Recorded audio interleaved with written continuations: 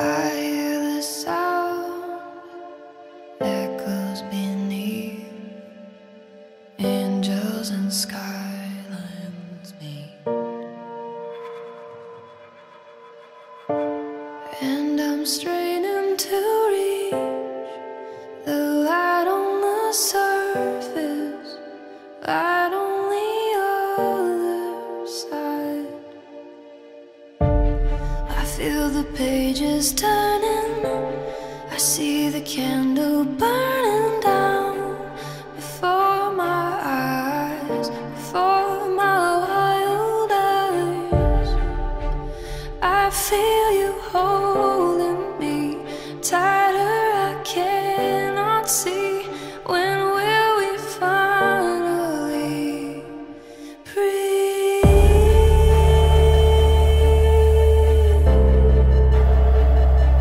Breathe, breathe, breathe. I was seeing every specialist and literally the top doctors. Tony, there's common agreement in the medical world that Lyme disease exists.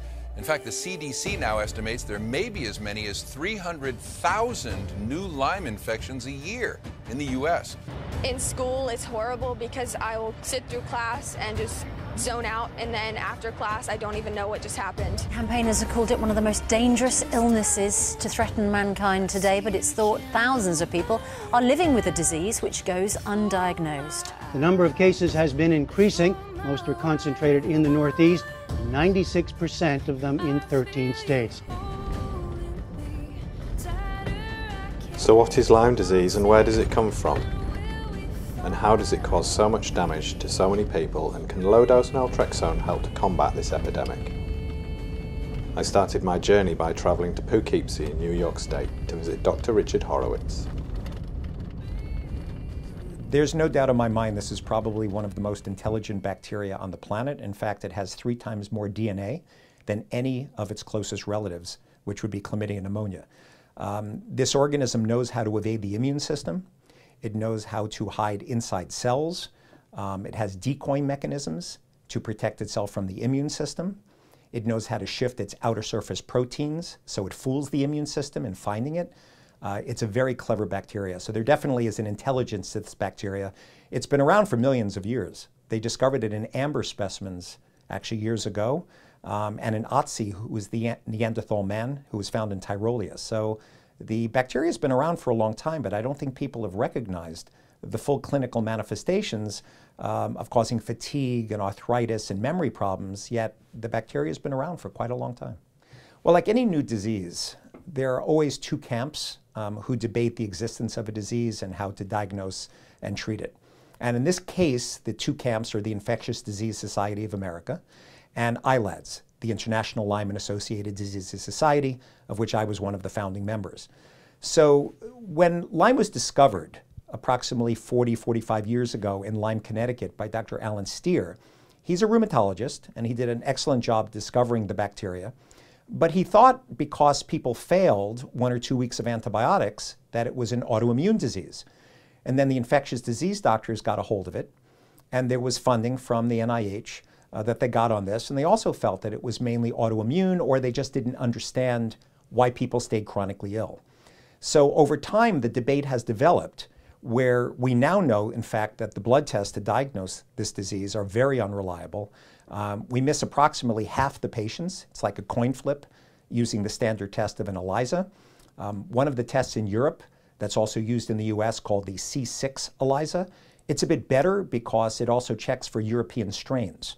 So there are 100 strains of Lyme disease in the United States and 300 strains worldwide, and in Europe, Borrelia abszelii and Borrelia guerini are 2 of the major forms of Borrelia that exist in Europe.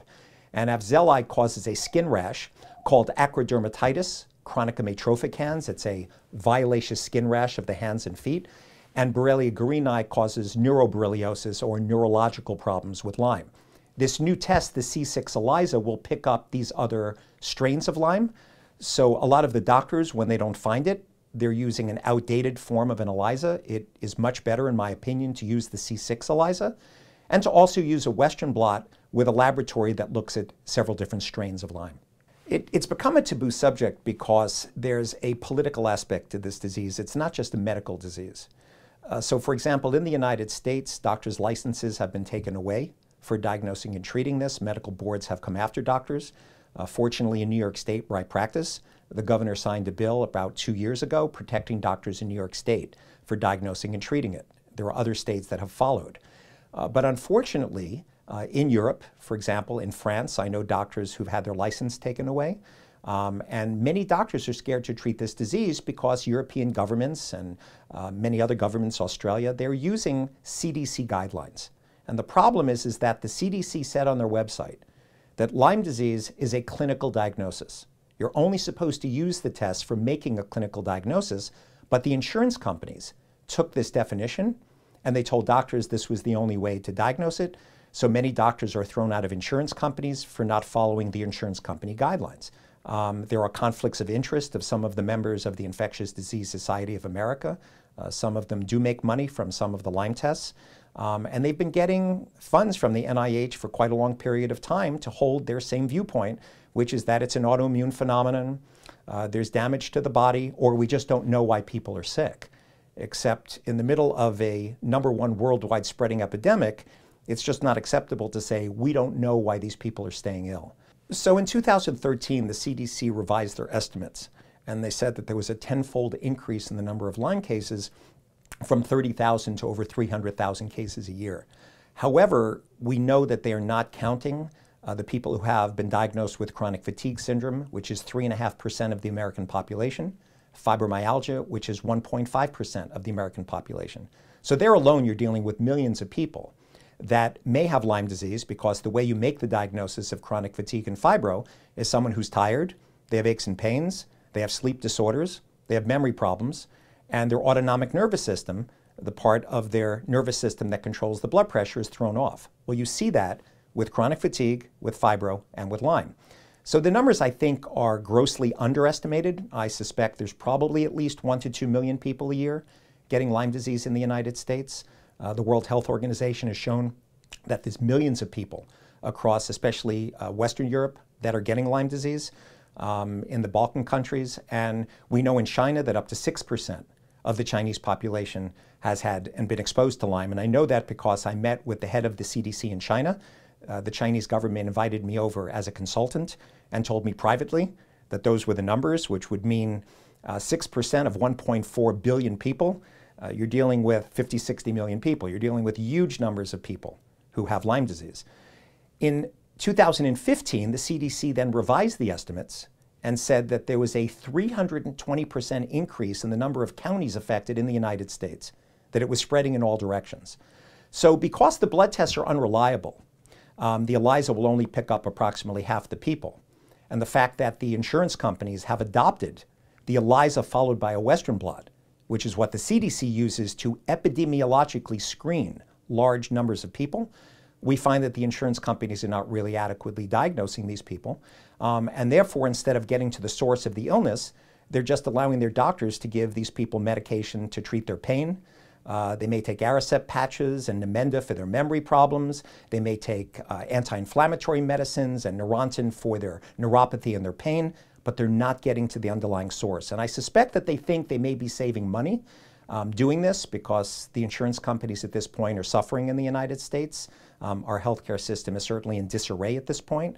And I think that we do need an overhaul of the way we do practice chronic disease medicine. But I do think the insurance companies, they know there are 2 guidelines for treating Lyme, and they have chosen the guideline that basically says that very few people get this disease and need to be treated. So I think that needs to be addressed from a political issue, and hopefully the 21st Century Cure Act got passed in Congress just this past year. Hopefully we will have better answers for Lyme, which the insurance companies will adapt in the next couple of years. Doctors need to be aware of this disease because it is going to affect the future generations of America. For example, mothers can transmit Lyme disease as well as other tick-borne infections like Babesia, Rocky Mountain spotted fever, Bartonella. These can all be transmitted to the fetus. And I know for a fact that OBGYNs generally are not screening women for Lyme disease and tick-borne disorders before they get pregnant. if they would use the questionnaire that's in my book as a simple screening tool, they would see that these women have a multisystemic illness. They're tired, they're achy, they have a headache. The key to Lyme disease, however, is migratory pain, migratory joint pain, migratory muscle pain, migratory nerve pain. If OBGYNs were to ask these questions, they'd be able to see if a woman about to get pregnant has Lyme, or a psychiatrist who has a patient come in and say, I'm depressed, I'm anxious, I have obsessive compulsive disorder, I'm schizophrenic. Lyme causes every neuropsychiatric manifestation that psychiatrists see. A psychiatrist would want to hand out this questionnaire to see if they have a multisystemic disorder. So because Lyme will affect the heart, the cardiologists need to be looking into it, right? We had a young man in Poughkeepsie years ago who came back from Rhode Island, and he had a flu-like illness. The doctor checked him for Lyme. The test was negative, and he died 3 weeks later from Lyme carditis. There's definitely an urgency to diagnose this disease, because if you can get it within the first 30 days, you can cure it. So we know that 75 to 80% of the people, if they happen to see the bullseye rash, and by the way, half of the rashes look like bullseyes, and half of the rashes are solid spreading rashes, but 50% of the people or more, at least in the United States, do not get the rash. But if you do find the rash or see a tick bite and get sick, and you treat it, for example, with doxycycline or Ceftin in the first 30 days, you can cure it. However, those people who are not so lucky, who go past 30 days, those are usually the ones who come to my medical practice, who have long-term problems. They've been to 10 to 20 doctors looking for answers, and by the time they come to see me, many of them are disabled. So it's very important that people follow a sugar-free, yeast-free diet, because when you're giving antibiotics, you can affect an overgrowth of yeast in the colon and also could cause diarrhea. So the first thing we do is we tell people to stay off all sugar. Many of them do well off gluten. You have to check if they have food sensitivities. Because the thing about Lyme disease is the symptoms of Lyme disease are due to inflammation in the body. There are molecules called inflammatory cytokines, TNF-alpha, IL-1, IL-6, interferon gamma. These are the molecules that cause people to be sick with Lyme. If you have food allergies, like if you're sensitive to gluten or if you're allergic to dairy or wheat, you're going to get the same inflammatory molecules produced, just like you do with Lyme. So in the 16-point MSIDS model that I use, 8 out of the 16 points cause inflammation. So these people have to get to sleep. If you don't get to sleep at night, you have too much inflammation. Too much interleukin-6 is produced. If you're eating the wrong foods, right? If you have the wrong bacteria in the microbiome of your gut, you can have inflammation. If you're mineral deficient, like zinc deficiency, will cause increased inflammation in the body. So we give high-dose probiotics, over 300 billion of good quality probiotics with Saccharomyces boulardii to stop C. diff diarrhea. We have people on a regular exercise program, getting them to sleep. And then we use things like low-dose naltrexone. Low-dose naltrexone has been published in the medical literature for multiple sclerosis, for Crohn's disease, for fibromyalgia, and we've used it in over 1,000 people with Lyme, and we find it to be very effective. In fact, my wife is still on LDN after getting over Lyme disease, and she finds it to be very, very useful. The reason LDN works, and the reason we use nutritional supplements with LDN, is LDN will block certain cells in the brain called microglial cells. These are these small glial cells in the brain that cause inflammation. And those are the cells that have been responsible for the manifestations of Alzheimer's disease and other neurodegenerative disorders.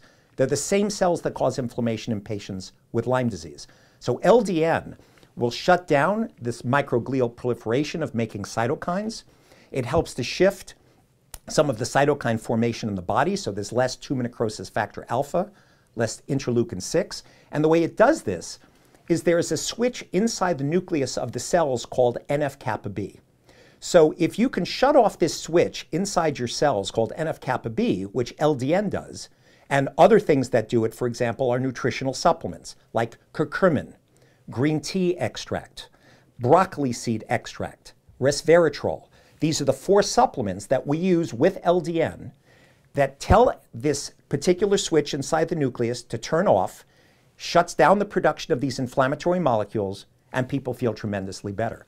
So LDN and using these nutritional supplements to help decrease the inflammatory response is part of the regular protocol that we use for people who are chronically ill with Lyme disease. My journey took me back to Europe and the ancient city of Antwerp in Belgium to meet Paul de Sadelia, a compounding pharmacist and a European chair of ILADS. Of course, the treatment of Lyme is a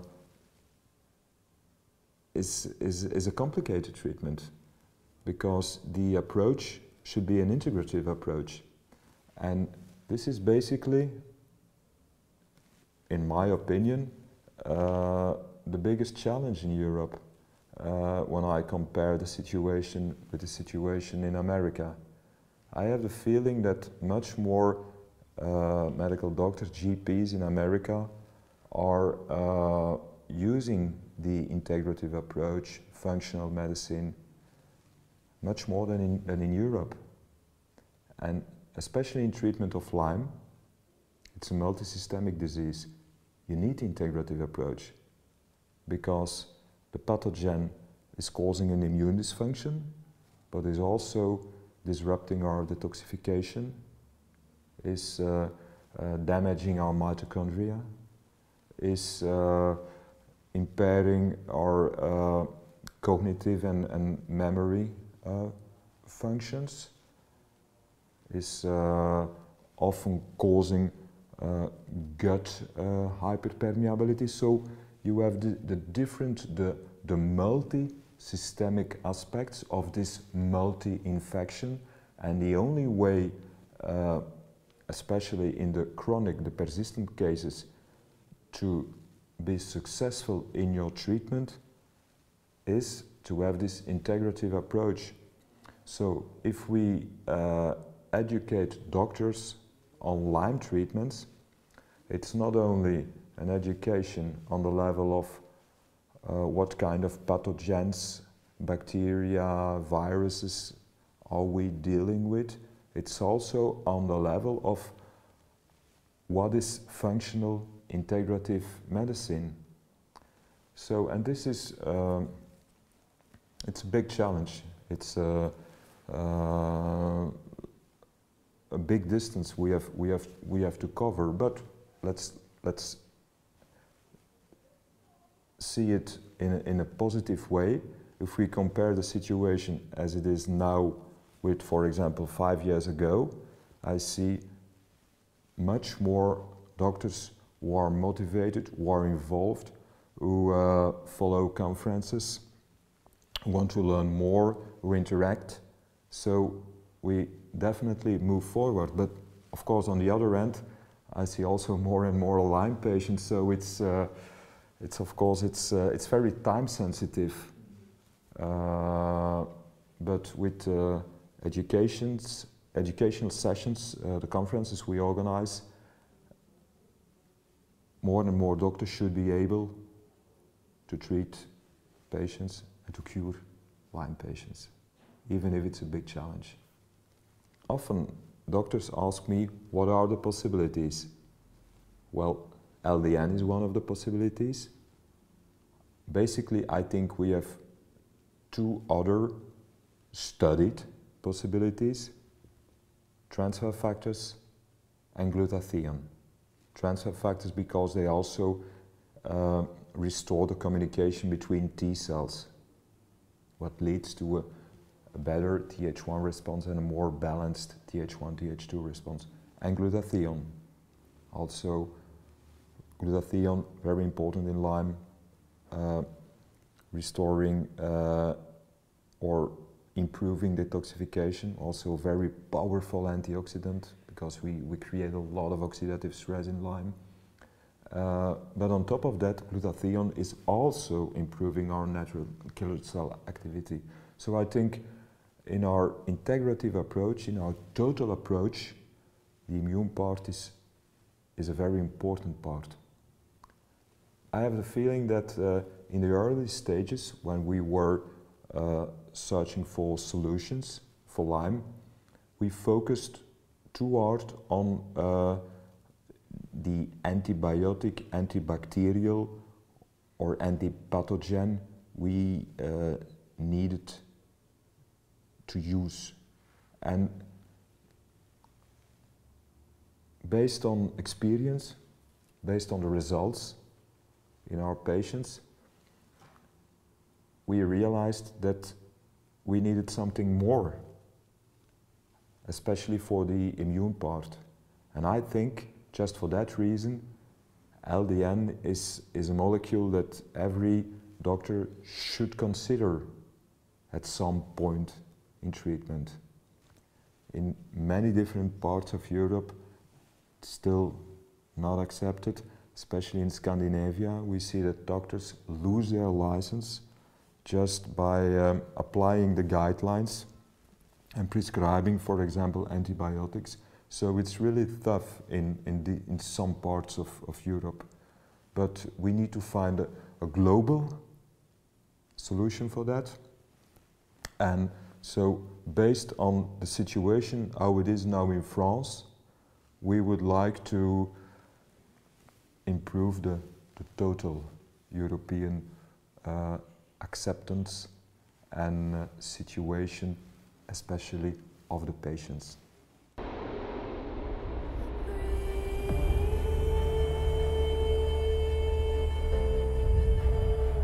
So what about getting better from Lyme disease? I travelled to California to meet 3 doctors who all treat Lyme patients successfully. It's hard to say exactly how many people that I have in my practice that I'm treating with Lyme, but recently I started using some different testing methods, and I would say probably in the last couple of months I've picked up maybe 10 patients in my caseload that are actually testing positive for Lyme now. So I think that it might be skewed toward thinking it's more women because probably I have a lot more women in my practice.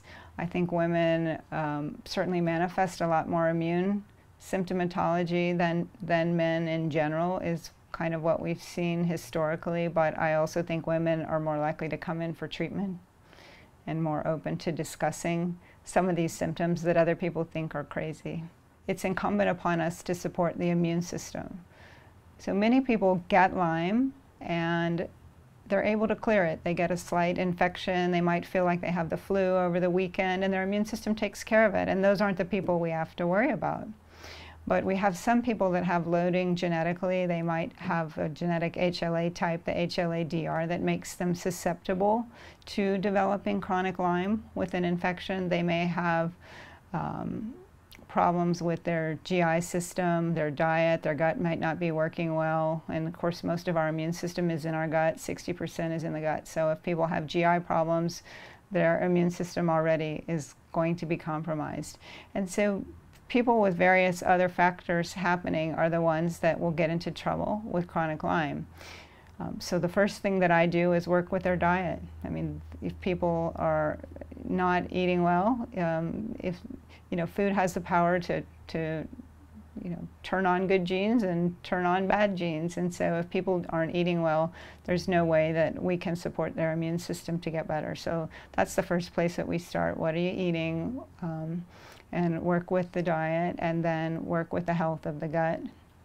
So I do testing in all my patients. At the first visit, I do comprehensive stool analysis testing, and I look for bacterial overgrowth, yeast overgrowth, parasites, what are their inflammatory markers, how are they digesting their food, what are their basic probiotic levels there, and so to me that's kind of the first level. I also look at nutrient levels. There's various nutrients, magnesium, zinc, some of the B vitamins that all affect how the immune system works. So trying to bring all those things into balance are going to be my first way that I work with treating people with any kind of infection. Well, it's pretty amazing with the diet. Some people can come in to me with, say, a severe depression, and I can take out the inflammatory foods, take out the gluten, take out the dairy, get them on a whole foods diet, just work with some basic nutrients, and I can have people that are crying all day long and suicidal that will, in short order, just be completely normal.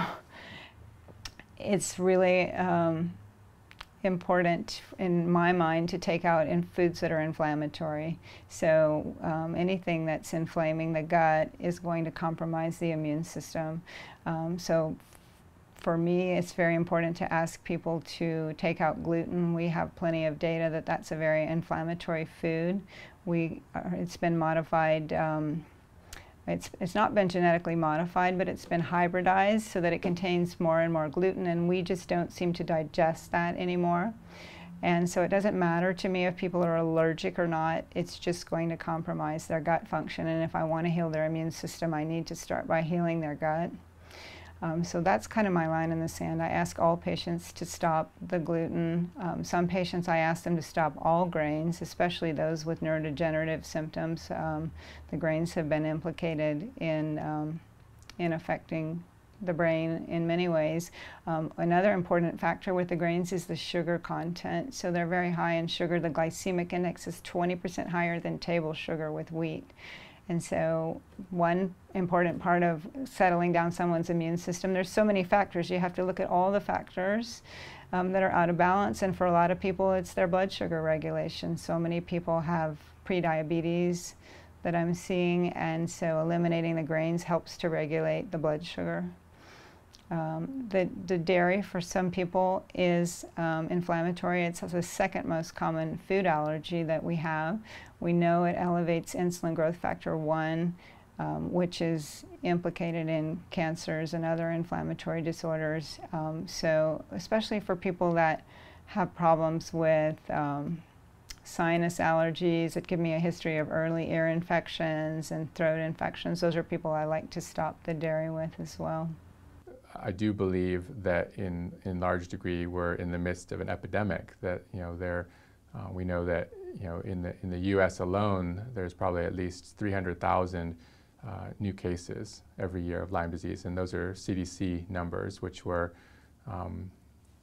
upgraded from a previous estimate of around 30,000, and they so the number of 300,000 is still thought to be possibly conservative, so there might be a much larger number of new cases every year. And some of those cases, I would say actually, probably more than half of those people, if you get Lyme disease and you're treated with the normal recommended course of 2 to 3 weeks of antibiotics, most of those people go on to be fine and not have long-term symptoms.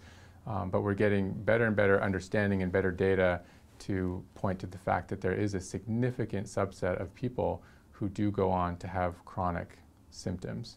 I feel like in the last 3 to 4 years that we're kind of over the tipping point of whether or not this thing is real, if you will. And we're still not seeing, unfortunately, we're still not seeing the funding that we need on the administrative or government sides, et cetera. When you have these patients that are have cases that again don't seem to fit into any one box and span multiple different body symptoms coming and going. So again, the index of suspicion when they arrive is higher, and that's important because again, I think it's actually fairly common to be exposed to some of these pathogens. And so some of the problems with the potential testing is that you could have somebody who's relatively symptom-free who might show some markers positive on the testing. So you really have to put the testing together with the clinical picture. So there was actually a good study that came out of the UK, a meta-analysis this past year, that showed that the sensitivity of Lyme disease testing is hovering a little bit above 50%, so almost as good as a flip of a coin, basically. And so the chances, sensitivity, basically the chances that if the test says you don't have the disease, the chances that that test is wrong is around 50%. So the tests miss a lot of people. And so again, it's very important at that point to combine the whole story, understand, what the potential risk is has this person had documented tick bites? Have they been in Lyme endemic areas, which unfortunately is many parts of the world, so that's not hard to achieve. There's also some testing in Europe that we've been using in Germany, looking for T-cell activation. And again, the traditional Western blot, ELISA to Western blot, CDC two-tier testing. Again, the bacteria is so smart and can evade that frequently those antibodies aren't there when they should be. I always tell people that when we look at these tests and we look at what you're reporting to me about your health, this could be construed as scary or overwhelming or wow, I had no idea there was so much wrong with me, etc. When I see all that data, I get excited, because here's somebody who has been suffering for years and years with no answers. And now we have a map, and we have a roadmap of things to try, things to work on. Yeah, so first phase of treatment for me is always trying to optimize the patient's immune system, and usually that focuses on their gastrointestinal system. So we do comprehensive stool testing with a couple of different labs simultaneously. We always almost always do SIBO breath testing for small intestinal bacterial overgrowth. And at that point, almost always my first intervention is a supportive and also antimicrobial protocol for the gut, for the gastrointestinal system. And along with that, I will address certain key nutrient deficiencies, hormone imbalances, whether thyroid or adrenal. I see those as adrenal dysregulation, thyroid imbalance, as very core pieces. These are all like the legs of the stool, if you will, that if we can get that stool solid and get the person balanced on these core levels, everything else that we're going to try to do is going to be more effective. We're going to quiet down immune system hyperactivity, quiet down inflammation, get their detoxification systems working better, and almost always the person feels better from these protocols without ever directly addressing, what we might think might be some hidden infections lurking in the background. And my take on that is that, we know from this really exciting field on, microbiome, microbiota, the gastrointestinal ecosystem in all of our body, this bacterial microbiota balance that we carry. We know that you can make pretty impressive gains on the immune function, on the ability to control inflammation, and to quiet down autoimmune activation. So those are really key pieces. And with that, dietary intervention is our foundation as well.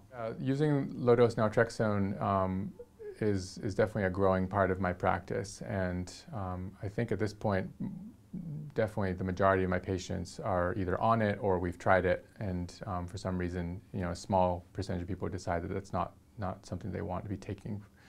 But and it's also, I'm noticing that I'm using it earlier and earlier in the treatment. Previously it was something like I would see the patient, I would talk to them about some options, I would send them out with a bunch of testing, they would come back in a couple of months, we'd go over the results. And particularly with the SIBO, small intestinal bacterial overgrowth, had been using a lot of low-dose naltrexone because of its activity as a pro-motility agent to help with gastrointestinal motility. And these patients who come in are kind of like this, almost this like soup of inflammatory mediators. They're really overloaded with triggers, and they're not able to clear out the toxins, etc. And so any interventions that we can do that help to start lowering that inflammatory load, I find beneficial across almost no matter what is happening for them. So I think that the low-dose naltrexone, in terms of its ability to modulate that inflammation, to kind of reset that autoimmune activation, is really, really helpful. Yeah, there's absolutely a denial and a controversy, as well as a rise in the public media in terms of awareness around Lyme disease. And to be very honest with you, it really confuses me. I don't understand it. I don't understand, I went through my medical training through my medical school and my residency, and almost minimal exposure was given to these infections, other than the very mainstream, sort of, you have Lyme disease, you get your bullseye rash and your knee swells up, and you take your 2 weeks of antibiotics and you're fine. And so it really was, and many of us, it happens this way, where it becomes a personal issue, either a friend or a family member, or sometimes a practitioner themselves, forces them to kind of dig in deeper. So since my specialty is treating immune brain and gut issues, I treat a lot of people with autoimmune diseases, neurodegenerative disorders. I treat autistic spectrum disorders, chronic infections of all types, including chronic Lyme's. I do treat a lot of patients with Lyme disease. I use the same protocols that I use to treat my patients with autoimmune disease. Autoimmune disease is an epigenetic disease with triggers. Lyme disease has very similar profiles, very similar triggers, very similar things that make it worse and better, very similar responses to patients with autoimmune disease. And so I find a very good success rate in treating patients in a similar manner. Researchers have said that dietary factors that change the microbiome might be a cause or contributing factor to up to 90% of human diseases. I see that dietary changes help people almost universally. So dietary changes are a very powerful aspect. Every patient that I see sees a nutritionist. That's one of the important cornerstones of treatment, whether it's chronic Lyme or any other chronic disease process. Research has also shown that changing your diet changes your microbiome within about 4 days. Your microbiome is all the bacteria and microorganisms that live in and on your human body, but mainly we're talking about, when we mention the microbiome, we're mainly talking about the bacteria and microbiota that are inside your gastrointestinal tract. As that microbiome changes with diet, it literally changes your human genetic expression for either disease or health. Oftentimes, poor diet means not just that you're not getting the nutrients that you need, but that you're feeding your body hormones, chemicals, things that aren't really food. Human bodies are designed, made, grown to digest food. Our body knows how to do that. I can tell you that people of all types that have a poor diet, that they do have, and especially when they're not willing to fix it themselves, that they do have poor outcomes. And when I have patients that either can't or won't change their diet, they are not the patients that I have that heal. So one of the first things that I say in regards to diet is eat food that's just food. No additives, preservatives, chemicals, hormones, genetically modified organisms. If you are eating a food, if it comes in a package, you should be able to understand every ingredient that's on that package. It should be something that you can buy at your store and add to your food at home. So, for instance, high fructose corn syrup is something that we've heard is a natural ingredient, but it's not something that you can buy at the store and add to your food. So it shouldn't be in your foods. And then adding in, there should always be more vegetables than proteins on your plate for any given meal. And lots of times that's something that we're getting backwards in the United States, and I think in most industrialized nations. And then breads and pastas, these nearly non-foods, are things that take up a third or a half of our plate very often. And these are things that don't contain very many sources of nutrients, but they do have very detrimental effects both on the microbiome and on the enterocytes, which are the cells of the wall of the gut. Lyme disease is something that has become almost as scary as cancer to some people, because it seems like there's no hope of recovery, and there are people who stay sick for years and even decades. With the right treatment, I believe that everyone with Lyme can be treated. I typically tell my patients with Lyme to expect a 6-month to 2-year recovery period, depending on all the aspects that are going on with their health, everything that we have to treat, how they respond, and how compliant they are with their treatment regimen. In what's happening around chronic disease states like autoimmune disease, neurodegenerative disorders, chronic infections like Lyme, I really feel that our medical system either oversimplifies or overcomplicates things. Lyme disease is unique in that it does kind of hide from our immune system, but it does that through several chemical mechanisms that are being better and better defined. One of the things that Lyme does that's fairly atypical as far as we know is that it's a pleomorphic organism. That means it changes shapes. So it's a shapeshifter inside of our system. As it changes shapes, the antibiotics, for instance, only treat one of the 3 forms that Lyme takes. Whilst in California, one name kept cropping up. Dr. Kent Holthoff. He agreed to meet me at his office in Los Angeles. His forthright views hold so much substance, and as a keen practitioner and user of LDN, it was important we hear from him. The whole world is suffering from this immune dysfunction, and it's the basis of so many illnesses, why this worked for so many illnesses. And so with everything from chronic stress, gluten, GMOs, autoimmune diseases, chronic infections, gut issues, all these things are causing the immune system to be dysfunctional. And so you have 2 sides to your immune system. You have Th1 and Th2 in general. So Th1 gets stuff inside the cell, Th2 gets stuff outside the cell. So they need to be balanced.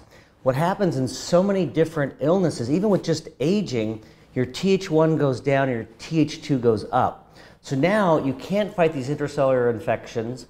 You get reactivating virus such as the herpes virus, shingles, the chickenpox comes out, and you can't fight those infections, but you have too much inflammation going on. So increased heart disease, autoimmune disease, and then when you get the autoimmune disease or allergy, that makes it worse. So it's continually driving the body in this direction and causes so many things, and which is why we see with, for instance, Lyme disease, almost everyone, if not everyone, has autoimmunity. They have, we're finding now antibodies to the brain, which they're calling, basically it's a version of PANDAS, which is normally childhood illness, where the strep infection, the body cross-reacts and attacks the brain.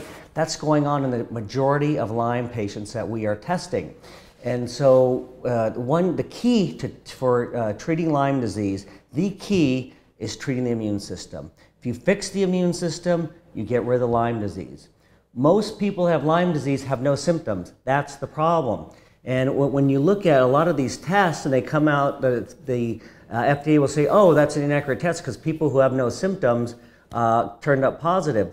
But guess what? 5 years, 10 years later, when they have a significant stress, family, basically death in the family, divorce, emotional trauma seems to really be able to trigger it, but also, let's say, a car accident or another infection or a cancer, all of a sudden, boom, it hits. Now the body can't suppress that Lyme. It comes out, suppresses the immune system more, all these other infections, so which is why Lyme patients, they have usually, 5, 10, 15, 20 other diagnoses, which aren't necessarily incorrect, but it's what's causing it. And it becomes a chicken or the egg saying what causes. So you have to treat all those different components so now the body can actually fight the infection.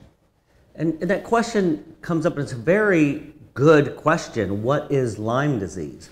And people say, well, it's an infection by the Borrelia burgdorferi, but it's a lot more than that. And we're finding the problem is that it usually is asymptomatic.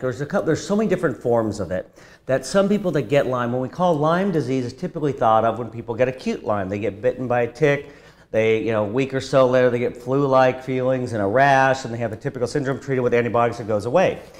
But that's a fraction of the people that have chronic Lyme disease. Chronic Lyme disease is very different. It basically, you usually don't know when you got it. Majority of people have no idea. They've never been really high risk for a tick infection, for a tick bite, and they go along no problem. All of a sudden, middle age, they start getting stressed, that immune system starts shifting, then all of a sudden they get hit. They're like, oh my gosh, what's going on? I've been diagnosed with fibromyalgia, been diagnosed with chronic fatigue syndrome. So it affects almost every cell in the body. And it's very slow growing, very resistant, and which is why there's all these controversies. And they'll say, for instance, well, if it's Lyme disease, you treat it for 3 weeks of antibiotics, oh, they're not better, then it can't be Lyme disease. And we had the same thing with chronic fatigue syndrome, where we would have patients come in, we published our studies, we had 500 patients come in, they had seen on average 7.2 physicians without any improvement before seeing us. After 5 visits, they basically had dramatic, some dramatic, significant, and any improvement in their overall sense of well-being was hugely significant. And their energy level doubled and all this. And patients would say they'd show it to their doctor, and they'd say, well, you obviously didn't have chronic fatigue syndrome because it's incurable. It's very good to be skeptical. And that's what we want. We want healthy medical debate. But unfortunately, that hardly ever happens anymore.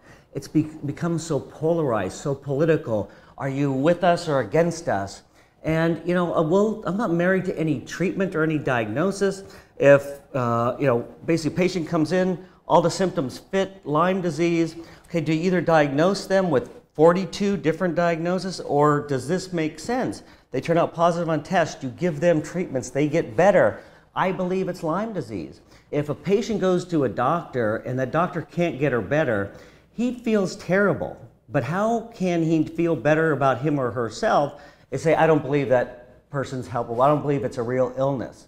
So either, now, and if they believe Lyme, now they're going to have to go back and spend tons of hours trying to learn about how to treat Lyme and treat this patient, and they don't have time. They don't get paid extra for doing that. They just, they basically get paid colds and flus, but you have one complicated Lyme patient that involves the entire system of the body. That's the problem. Who's supposed to take care of this person?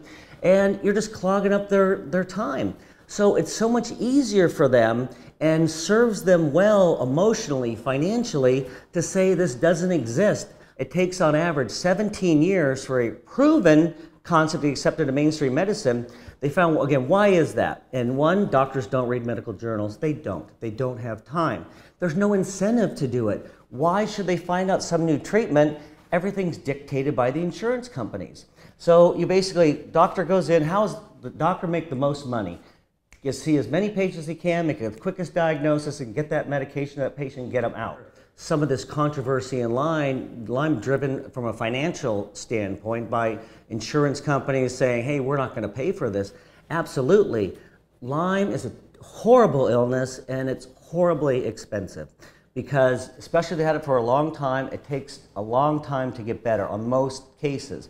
And then where they look at, again, you're going to believe the data that supports what benefits you. So the insurance companies look at the data that said 3 months of antibiotics didn't make the patient significantly better, although there are some that show it, some that it didn't work. My response, well, it wasn't long enough, and we can do a lot of other things that do help the patient, but they use those to say, okay, we can deny treatment. And you hear, yes, that Lyme disease mimics other illnesses. Syphilis was known as the great imitator. It imitates other illnesses. And whether that is a smart thing, that, it's going to try to show you it's something else. I think it's really fits with the pathophysiology of the illness.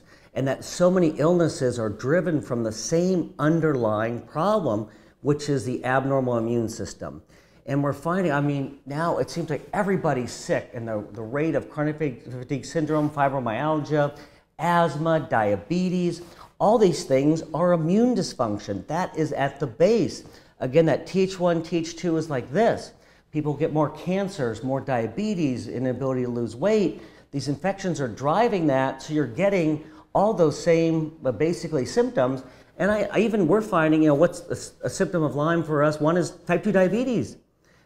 Usually it's Babesia, so a co-infection of Lyme. So it's this chronic inflammation that causes so many things, and it becomes a chicken or the egg. The inflammation suppresses the pituitary, which then causes low hormones, so now you get hypothyroidism, which now there's no energy for the immune system, that goes down, body can't fight the infection, gets worse and worse. And that's why we look at it as such a multi-system illness. So you have a lot of people have basically a gene that clots very quickly. At some point in our ancestry, that was good. Whenever you get cut or bitten by something, you clotted quickly, you're going to survive. Now it's a negative. We're living longer. People have more strokes and heart attacks. And we're finding with Lyme, you get a number of different things, is you get immune activation of coagulation. So the body lays down fibrin along the vessel, not a clot, but fibrin. And what happens, oxygen now cannot get into the cells very, very easily, which normally takes 2 seconds to get in, it takes up to 2 minutes. So the cells are starving for oxygen. And we do a little test for that, and they'll complain of air hunger, is that if people, you take a breath, hold out, blow out all your air, and then you check a pulse ox. Now a normal person, as the oxygen goes in the lungs, and then into the capillaries, then into the cell, now that oxygen level will drop because there's nothing replacing it. With Lyme patients, majority of them, you see that doesn't drop. So it's not going anywhere, it's just staying in the blood. And we're also finding that so many Lyme patients have autoimmune things like antiphospholipid syndrome, and then so you start getting this overlap of autoimmunity, hypercoagulability, and things causing this whole array of symptoms. So it's why there's so many different presentations of Lyme. But I'm just noticing it seems that every person I talk to, either them or a family member has got some serious illness that the first thing I think of is Lyme. You know, they got chronic fatigue syndrome, fibromyalgia, they can't get out of bed, they have MS, and it's just exploding. And people, they'll say it themselves that why is everyone sick now? Even the obesity, and there's good evidence that obesity is infectious. So I think all these things are a problem. And the government, you know, it's when do you basically, you know, pull the cord and say, oh my gosh, we have an emergency here. And the question, you know, why don't some patients respond to antibiotics? I think it's certainly multifactorial. And the key determinant is the immune system. So if you have an intact immune system where good Th1, Th2 isn't elevated yet, and you get Lyme, you know, you can treat that. If you get antibiotics on board fast enough, good chance you're going to get rid of that infection. Yeah, and so what, you know, question comes, how do you treat a Lyme patient? And that's one thing, you can look at the patient's immune system, you can tell if it's acute, chronic. You know, we do a large panel of tests, which are becoming more and more difficult to get because insurance companies, but we can pretty much pick out a Lyme, chronic fatigue syndrome, fibromyalgia patient 80% or so of the time, and likely how severe their symptoms are. So we can actually tell those things from a blood test without talking to the patient. So when people say they don't believe in these things, say, well, we can, you know, put with just their labs, we can pick them out. Hey, they're not making it up. So really, again, how do you treat chronic Lyme? You know, antibiotics certainly may be a part, but we found once you reach that threshold on their own, they're likely not going to be successful. You have to do other treatments. If you don't fix the immune system, the patient doesn't get better. So an LDN basically does what we want it to do, is will shift that Th1, Th2. It will lower inflammation, but increase that good immunity. So your body can now have a chance to fight those intracellular infections. Yeah, and there's so many therapies for Lyme patients that work. And there's so many therapies that don't. But you know, oftentimes they're the same treatments. One patient says, oh my gosh, this was amazing. Other person says, that didn't do anything for me. And it depends on the person, the strain, the co-infections, where in the stage of treatment they are. We'll find patients tried something early on, it didn't do anything for them, but after you make progress, that same treatment is profoundly effective for them. It's, yeah, in terms of the financial issues with Lyme and every other illness, and you look at the model is now, you know, it's basically currently you don't need a medication until you're sick enough. And you know, and basically so 90% of the healthcare dollars are spent in the last 5 years of a person's life. And that's where all the money is. You know, no one wants to spend it earlier, which would be much more cost effective. But insurance companies don't want to do that. You say, well, they'll save money in the long run but you'll probably be with a different insurance companies. They spent the money to save it for someone else. But it is a problem. This is not an illness for the poor. It is very difficult to get treatments. You know, the best treatments are expensive, no doubt. And it is a knowledgeable patient. And it's interesting where I encourage patients, go on the internet, look up all the information you can, come back and we'll talk about it.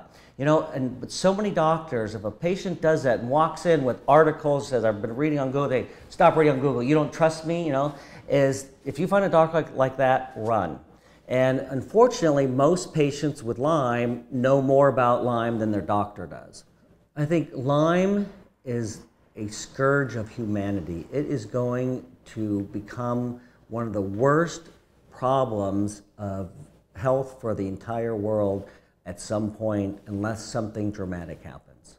The key is the immune system. That is the one thing that's going to make or break the success or failure of your treatment. LDN is one of a number of treatments, but it is a great starting point because it is cheap, extremely safe, and effective. Does it work for everyone? No, nothing does. But treating the immune system is the key to successfully treating Lyme. To further understand the testing procedure, we paid a visit to Dr. Armin Schwarzbach in Augsburg, just outside Munich in Germany. Armin Labs is highly specialized in tick-borne diseases, testings, and also advice when the results have finished. Tick-borne diseases are very common in the world. We know that ticks are full of pathogens of different bacteria. And my laboratory can test blood samples from infected patients for different bacteria. We name them Borrelia burgdorferi, it's the main bacteria in the ticks, and then we have also other so-called co-infections. Co-infections are Bartonella, Ehrlichia, Anaplasma, Babesia, Rickettsia. And my laboratory is doing testings from blood samples from all patients all over the world. So we find out if there are immune answers against different bacteria or not in the blood of patients. We have different strains against Borrelia burgdorferi. We know actually it's over 8 different strains which can make patients sick. The 3 very common strains in the world, in Europe especially, are Borrelia burgdorferi sensu stricto and Borrelia burgdorferi garinii and Borrelia burgdorferi afzelii. In USA it's a little different. We have more Borrelia burgdorferi sensu stricto, but all over the world we can find a lot of other different subspecies, we name that, and one of the most common subspecies is Borrelia burgdorferi garinii, which makes neurological problems and symptoms. We know that Borrelia burgdorferi is in up to 50% of infected ticks. So patients or people got bitten by the tick, and the tick, if the tick is full of this bacteria, then it can be transmitted into the body of people. And then the question is, how strong is your immune system? How strong is your natural immune defense against this, we name it pathogen Borrelia burgdorferi. And if your immune system is strong enough, you can defeat it on a natural way. If not, you can get symptoms. Symptoms for Lyme disease are at the beginning a bullseye rash. Bullseye rashes are also named erythema migrans. And, but it's not in all of the patients. We have just 50% of the patients, of the people who got infected, they really got this bullseye rash or erythema migrans. So 50% you cannot diagnose because they don't have this bullseye rash. And also 20% can get summer flu after tick bite. So it's very important to get to ask a patient, did you get some summer flu after tick bite? Because this is a sign for a current infection with Lyme disease. In this case, we name it stage 1 of the infection. If Borrelia is coming into your body by a tick bite, in a second step it can move around all over your body and can infect each organ system in your body. For example, it can inflame your brain, it can inflame your joints, your muscles, also it can inflame your kidney, your liver, your eyes. It can move everywhere in your body. And this means a local inflammation by a bacteria in your body, which makes symptoms. The question is, which symptoms do you have after tick bite? A lot of patients I've seen, I think meanwhile several hundreds. Personally, I have seen in my office, and I found that a lot of patients, they developed chronic fatigue syndrome immediately. They got very tired after tick bite. They call it also burnout syndrome. They say, doctor, I have a burnout syndrome. Or the patients, they develop neck pain and headache. And especially where the tick bite was on this side where the tick bite was, the patients develop one of the first symptoms, neck pain, headache. And the next can be also migraine joint pain. It can be also another different symptom like arthritis. It can be a different symptom like neurological symptoms, sensitivity problems, burning hand, burning feet, loss of sensitivity, concentration problems, brain fog. So Borrelia can do every symptom in your body you can imagine. The best way to get no tick bite means prevention, and preparation. The better you're prepared, if you have, for example, your clothes are very important, that there is no place where the tick bite can happen with you, for example. Also, if you walk in the middle of the trails, very important, not to lean on trees, not to walk outside the safe situation, not to sit in the grass. So the exposure is very important, and the consciousness. The tick bite doesn't happen immediately. You have also the chance after coming back from outside, from outdoor activities, to inspect yourself. You can inspect your hair, your ears, everywhere. You go under a shower, you look everywhere. You look at your back. Also for children, very important to look everywhere where a tick bite can be, because prevention means everything. The tick is not biting immediately. The tick needs time to bite. It's not done in 2 seconds. So you have time, no panicking. But prevention, prevention, prevention. The probability to get an infection with Borrelia burgdorferi, it's not such a high risk, but the risk is there. And if you estimate 10 tick bites, for example, you get one-time transmission statistically of Borrelia burgdorferi, but that doesn't mean that you get sick by the infection. Nevertheless, we have numbers from USA, and in America we have around 400,000 new infections each year. And in USA, the CDC, they said some years ago, oh, we have just 30,000. That means we have more than 10-fold higher infected people in USA. What does that mean? If you look at 1 year and you do look at in 10 years, you have 10-fold, 400,000, you have maybe 4 million infected patients. And that's a huge number. We have more and more problems with tick bites. Why? Because the outdoor behavior is different of the people.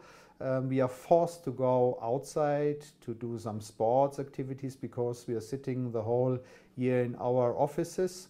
So we need more movements outside, but the risk is outside. And also very important, the climate is changing somehow. We have more and more ticks all over the world. The earth is heating up, so the ticks get active when it's 4 up to 5 centigrades. And also we have Lyme disease cases in Greenland or in Alaska or in northern Norway. So we have more and more ticks everywhere around the world. But also the testing is better now. We find more infected people by better testings, which didn't exist 20 years ago. We have better testings for it. We find more infected people, and the consciousness is better now.